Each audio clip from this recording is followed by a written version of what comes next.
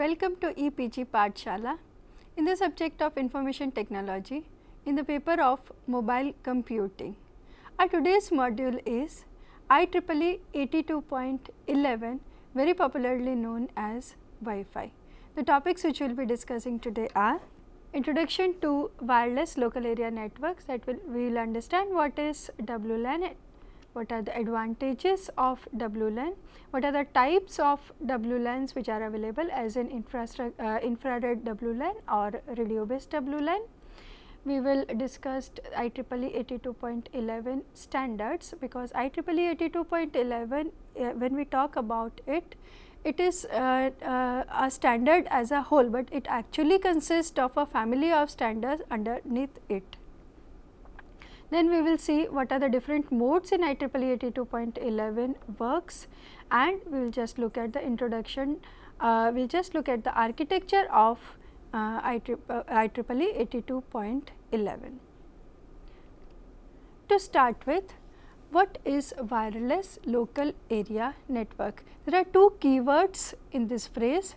Wireless means no wires are being connected, and local means the area would be small or a local place. So, wireless local area networks is a collection of devices which are connected to each other via air interface, which can be through electromagnetic waves, as in they can be connected by infrared waves or they can be connected by radio waves and so on. But if we look at the formal definition of WLAN, we can say that a wireless local area network implements a flexible data communication system, frequently augmenting, please mind this word augmented, rather than replacing a wired LAN within a building or a campus. This is a formal definition provided by Cisco, and it can be found at its website cisco.org. So, WLANs transmit and receive data over the air using different bands of electromagnetic spectrum like infrared or radio waves. The point which I have highlighted it here is augmenting and replacing, that is, it can be seen as a supporter to the wired network, but not the replacer. Let us look at some of the advantages of WLAN over wired LAN. We all are using WLAN in our day to day life, and we all are very much familiar with the advantages of them. It provides a support of anywhere, anytime ubiquitous computing, but just formal advantages, let us look at them. First advantage is of course the mobility. You can move anywhere and you can still be connected to the network. You are in an airport, you connect to the hotspot of the airport, you are connected with the world. So, it is anywhere, anytime, and the very important advantage is that it provides real time information which is necessary for many time critical situations in which the decision according to those events plays an important role, like your stock information or your weather information and many other. Low implementation cost. Yes, one might wonder that the wireless routers, when you purchase, now you are very well familiar with the wireless routers also, because more or less many of our homes are having Wi-Fi. So, the wireless routers cost much. Then you might wonder that how I am saying that it is a low implementation cost. But yes, low implementation costs does not mean only the monetary cost. It is the cost in terms of the maintenance, it is the cost in terms of the time which is required to establish it. So, it is easy to set up, relocate, change and manage. As I said, the initial cost of the hardware may be higher than wired networks. Wireless routers cost much, but overall installation expenses, that is the manpower required or the time required to install the wireless LAN, is very much less as compared to wired LAN. And of course, the recurring cost, that is the maintenance cost, are also lower as compared to wired, because suppose if a wired network fails due to a cable fault, then you will have to if it is underground cable, you will have to dug up the whole thing, or if it is not underground, then you will have to change the topology and everything. Installation speed is fast and easy. We all know about it. One fine day I feel like I want to have Wi-Fi at my home, I will just give a call to the subscriber. In a day or a two they will put a router, and once the router is installed, I am having a Wi-Fi within no time. Network expansion, yes, it is a very well known saying that wireless can go where wires cannot. So, there are some places where the wired connection or the wired networks are not feasible, like you are underneath the ground for submarine communication and many other places. So, in those places WLANs are more helpful. So, and they can also penetrate through the buildings and the walls. More users can be accommodated. Yes, the user installation to user base to installation ratio is more in WLAN, and they support more higher capacity than the wired networks. How? Now, suppose if I want to connect two devices, using one connection only two devices can be connected, but in wireless network if we talk about one channel which can support 8 users, and if I have 10 channels available to me in the required bandwidth, so total users which can be supported are like 8 multiplied by 10, that is 80 users, where in wired you just have, when you have an end-to-end connection, only the number of users would be those who are connected through that wire. Reliability. Now, most of the failures in wired network is due to the cable failure, and that fear is not here. So, in that sense they are more reliable than the wired networks. Scalability. What do you mean by scalability? Something which can be increased easily.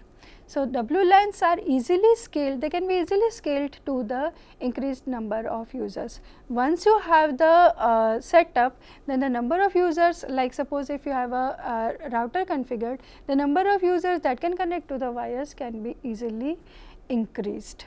And also there is no fixed topology. So, the configurations can also be changed easily. And the most important advantage is it works on a license free band, that is ISM band. ISM stands for Industrial, Scientific and Medical. Now, initially this was the band which was available only for these 3 purposes, hence it was known as ISM band, but as we will see in the next sections also that in 1985 they were deregulated, these industrial, scientific and medical committees were deregulated from the use of this band. It was publicly available, which led to the increase in the development of wireless communication standards. So, Wi-Fi or IEEE 82.11 standard also uses ISM band, which is totally license free. Robustness. It can survive many disasters, like in the case of earthquakes or floods or some natural disaster.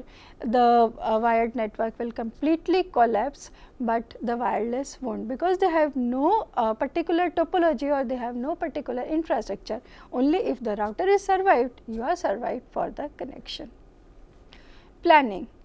When we want to set up a wired network, we have to see the area, we have to see the number of hosts, we have to see the topology, how or where we will place the switches and hubs and everything. So, all that planning has to be done in advance. No such planning is done for WLANs. So, we have seen some of the advantages of WLAN. Now, as we said that the wireless LANs do not need wires, they just communicate via electromagnetic waves. So, depending on which part of the electromagnetic wave is being used, the WLANs can be divided into 2 categories: infrared and radio waves. Infrared WLAN, they communicate by the use of infrared waves, like you have seen the example of the remote control at your home, that is also infrared communication, because the remote control and the sensor on the television communicate through each other via infrared. So, in infrared WLANs, transmission takes place on infrared band, which is 900 nanometer of wavelength. Senders can be the source of transmission are the light emitting devices like LED, laser, etc., and the receptors should be sensitive to those light. So, they are photoreceptors. It is very simple and a cheap technology because the light emitting diodes or the sources are cheap, and it can be easily integrated to handheld devices, providing an interface for infrared data association.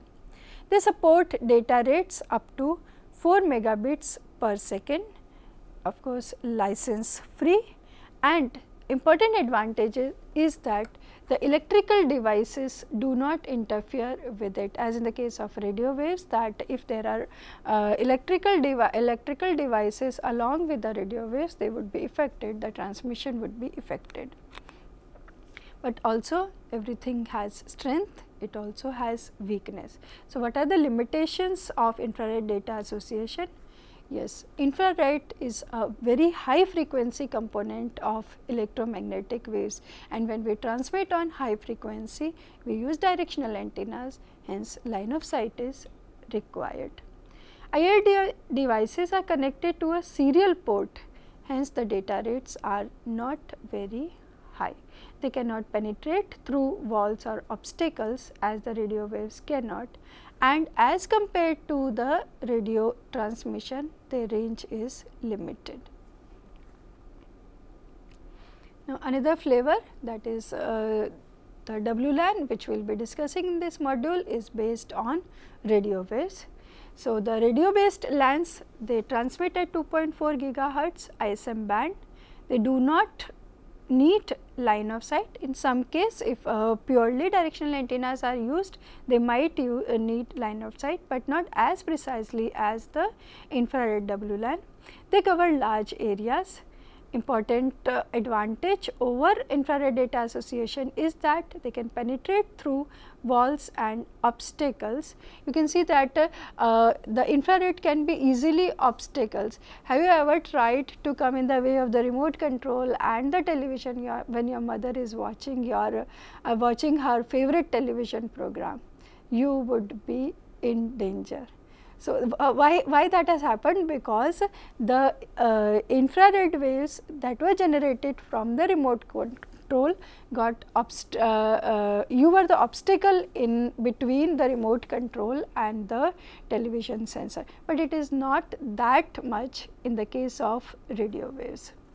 The data rates of radio based LANs are of the order of 100 Mbps, which is more or less they are up to 54 Mbps only, but the highest data rates are up to 100 Mbps. Again, there must be some limitations also. So, what are they? The radio waves can interfere with the electrical appliances or other radio devices. Yes, like suppose I am communicating via I am communicating via radio waves, and some electrical devices or some other device which is operating on radio waves may have the problem of interference with each other.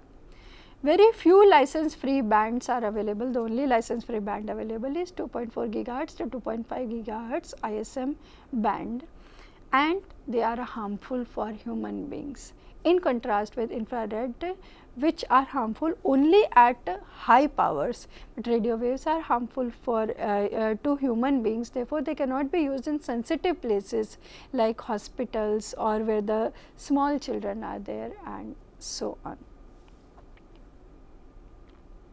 Some of the popular forms, let us look at some of the popular forms of WLAN.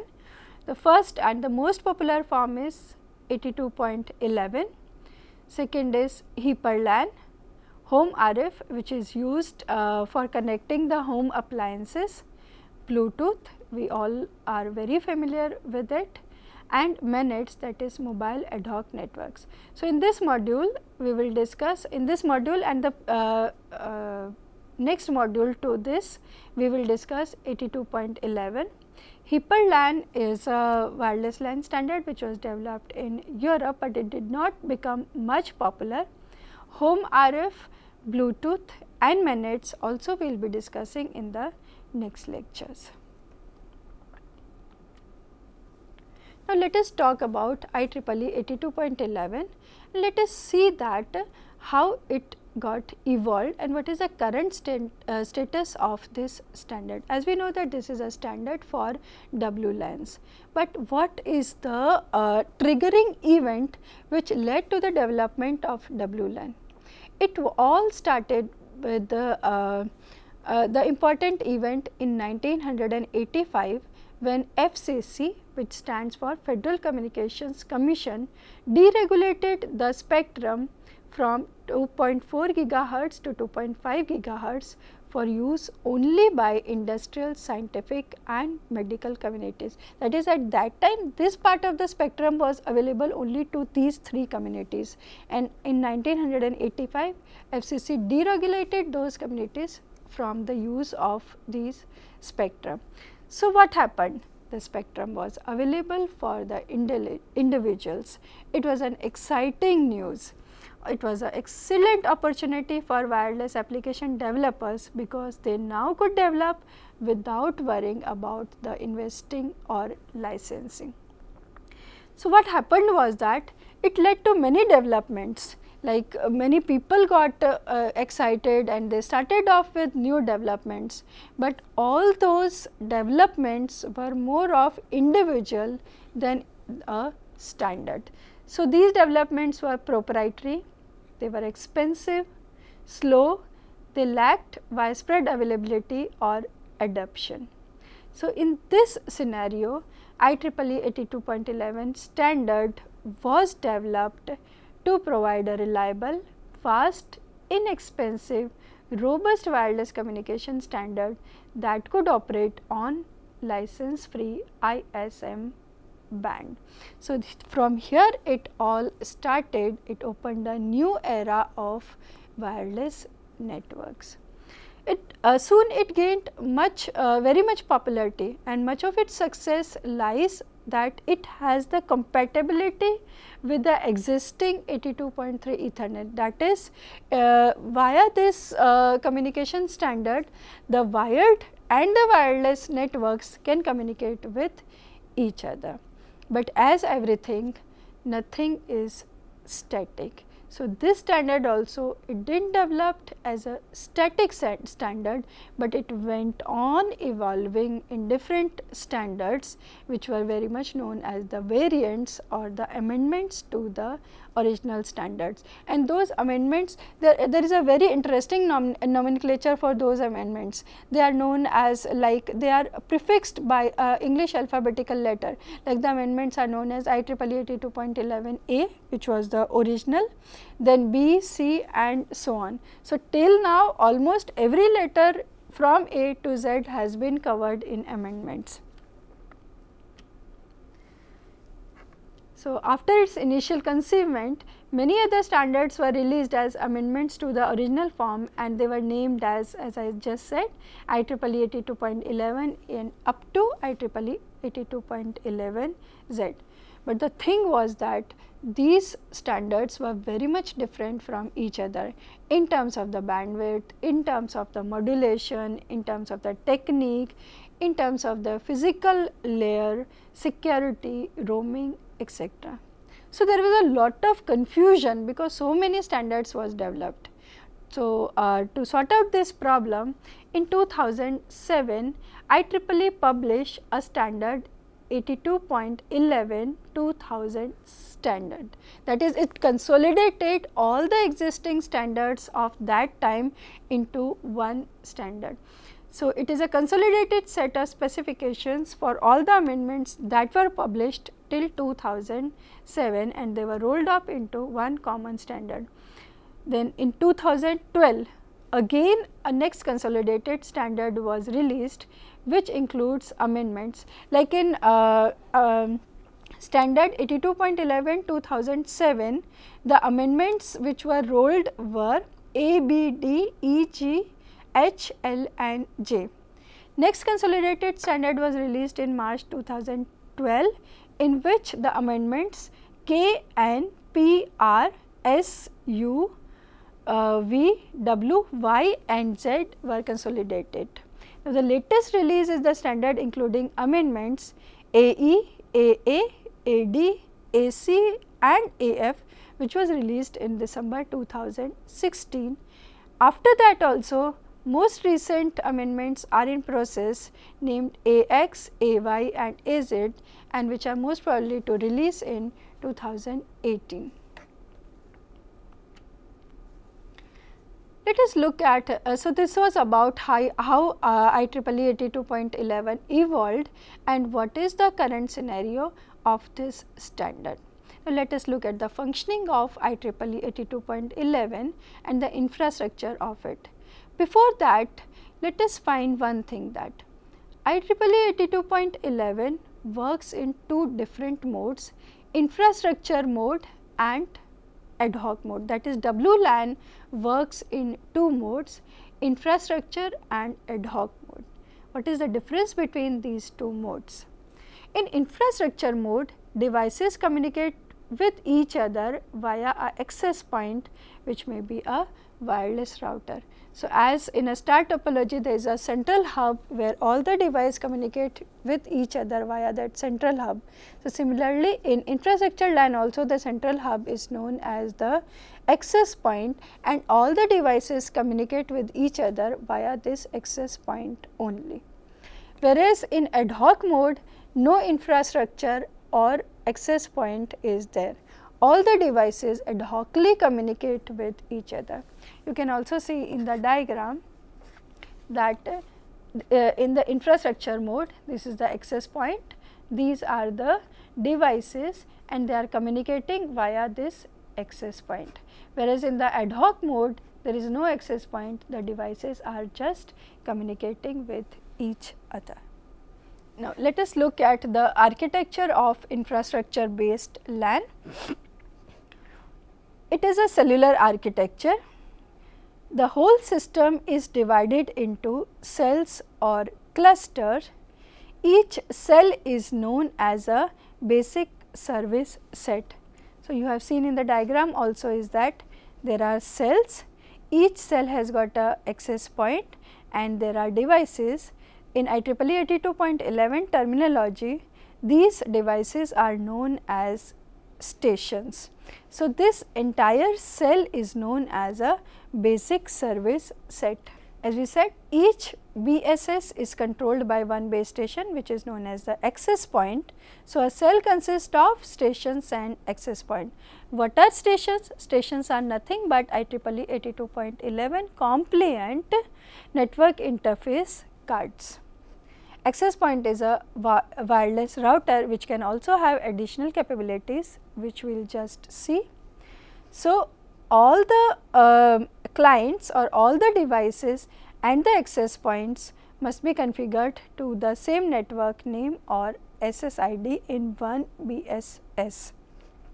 Data packets to be transmitted from any system connected with the LAN to wireless station will go through the access point. So, this topology, as I said, that it can be imagined as a is close to star topology in wired network, where all the devices connect via a central hub. Now, one cell won't suffice for all the communications, and it is not also wise to concentrate the whole bandwidth on one particular cell. So, there are many cells or many BSS, and they also are connected to each other. So, multiple BSS form extended service set, that is ESS.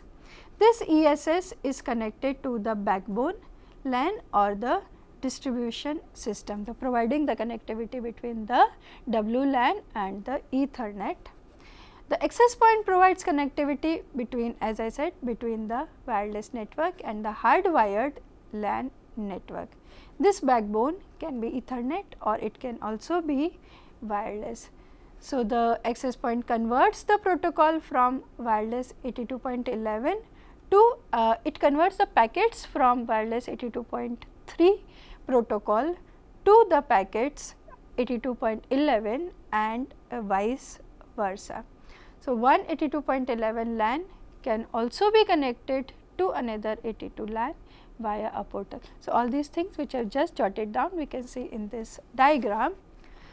There is a access point, then these are the wireless stations, the wireless stations communicate via the access point. So, this is one BSS, this is another BSS consisting of same the access point and the wireless stations, and as we said that the collection of these BSS is known as ESS or the extended service set.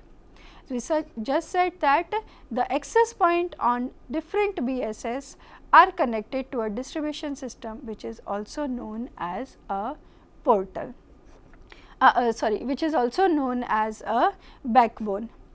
We talked about the concept portal. What is portal? It connects 82.11 LAN to another 82 LAN. So, you can see here that using the portal the two networks can be connected. So, this is the basic architecture of WLAN in infrastructure mode. Now, about the ad hoc mode, the wireless network is composed only of stations.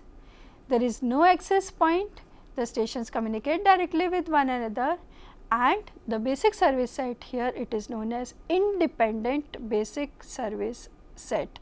Why independent basic service set? Because it is not connected with anyone, and here the communication is directly over wireless radio waves compliant to 82.11 packets.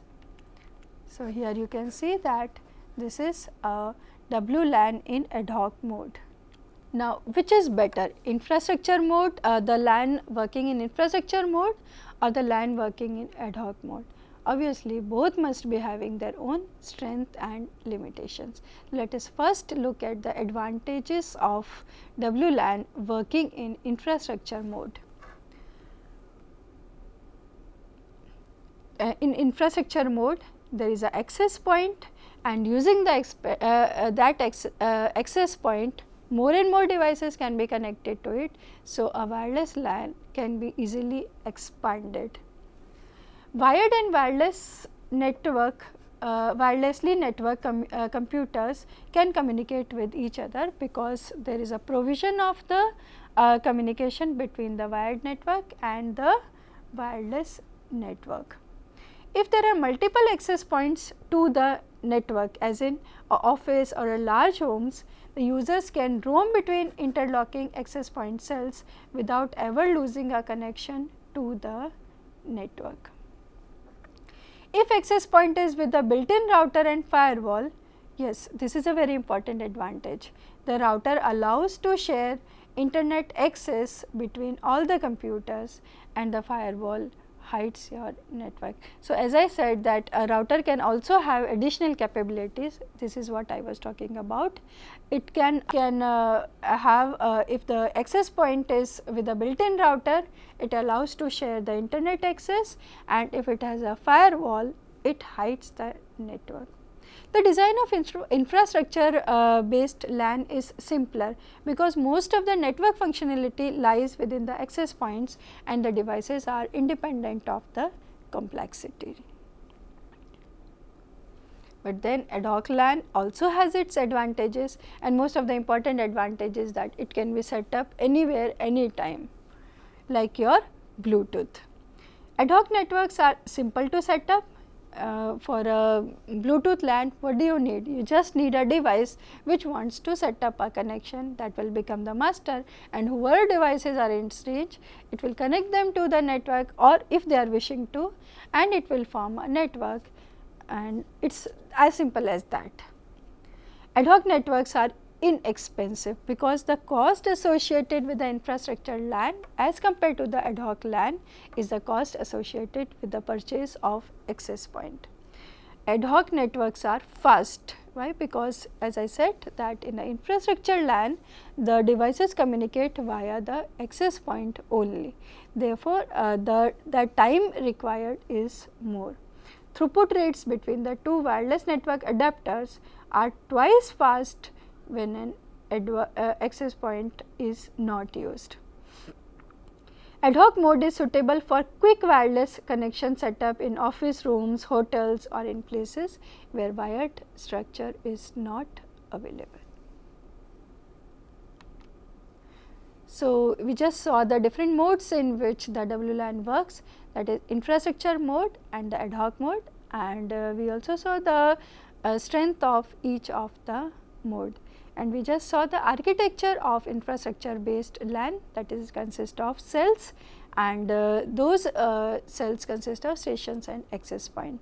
Now, we will see that how the cells are formed, that is how the frequencies are allocated to the cells. And the most important thing which is to be kept in mind is that the cells which are the nearby cells should be allocated disjoint frequencies or distinct frequencies, so that their transmission do not interfere with each other. So, in WLAN also the cells which form BSS, the adjacent or the neighboring cells, are allocated disjoint frequency.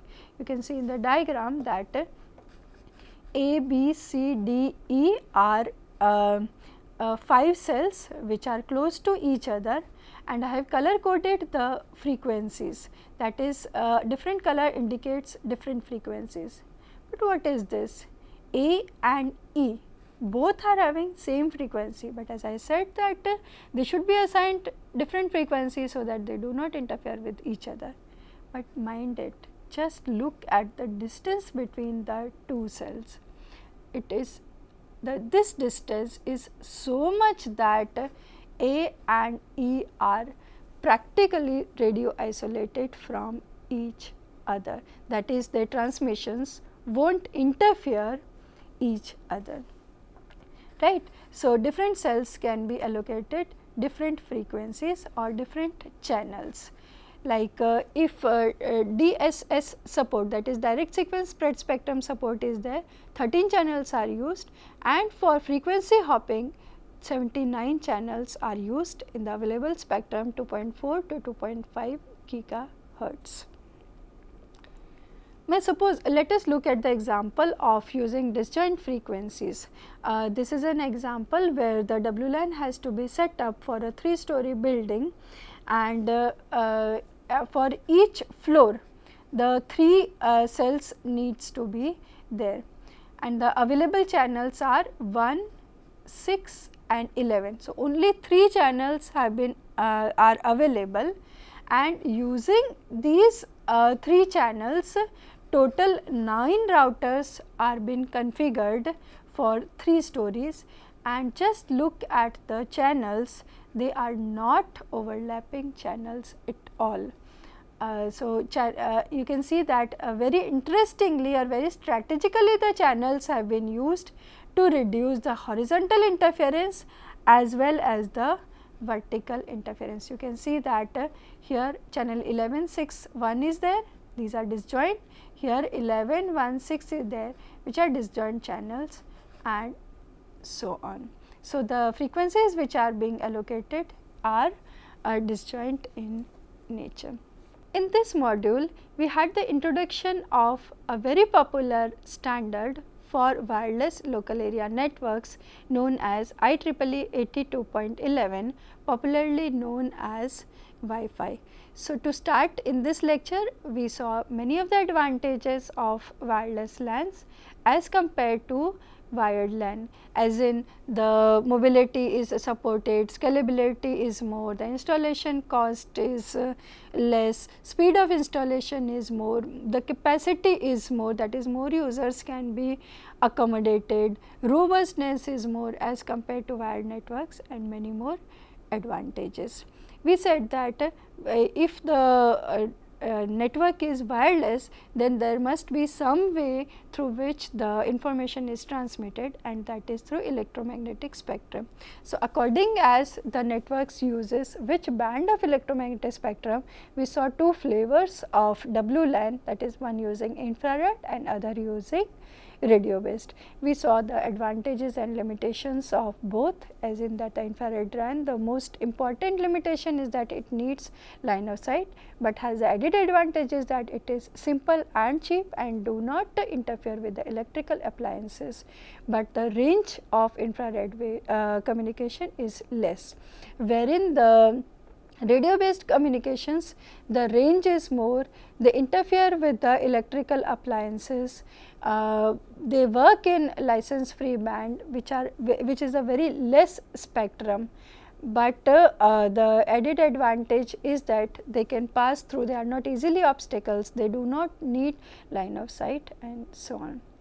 Then we saw that what led to the evolution of IEEE 82.11, and the triggering factor which we saw was the deregulation of 2.4 gigahertz ISM band to those particular communities only and making it public, and development of a standard which was inexpensive, and more importantly it was adaptable to the existing standards. We also saw that since its inception there are many variants which have been developed, and we had a quick glance over all the variants. In the supplementary material to this module, you can find the whole tabular summary of the existing IEEE 82.11 standards, when they were published, and the specifications of those particular standards. You can have a look at in the supplementary material. Then we saw that the IEEE 82.11 LAN works in two modes, infrastructure mode and ad hoc mode. In infrastructure mode an access point is required, whereas in ad hoc mode no access point is required. We saw the basic architecture of 82.11 in infrastructure mode, that is a cell.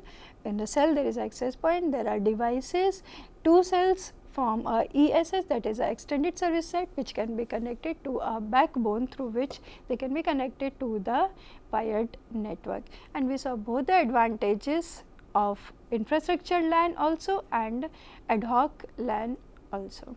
Then we saw that if we want to set up a WLAN, how the frequencies are being allocated to different cells, and we concluded that the disjoint frequencies should be given to the cells which are near to each other, but for frequency reuse the same frequency can be given to two cells if they are radio isolated from each other or they are far from each other.